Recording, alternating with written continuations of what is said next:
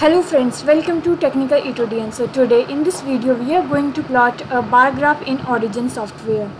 For that I am opening my Origin software, and once you open your software we are taking two parameters, year and age, and on x-axis I am taking year starting from 1992 to 1996, and age I am taking on my y-axis of male, female and a children's age.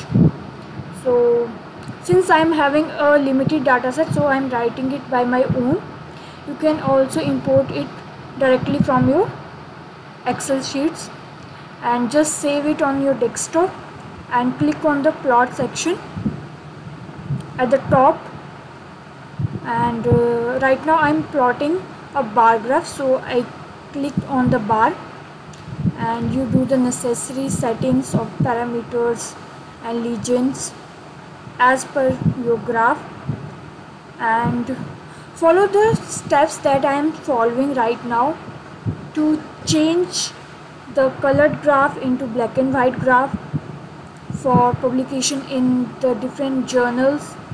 So you can change the bar graph style, color, as I am doing in the video.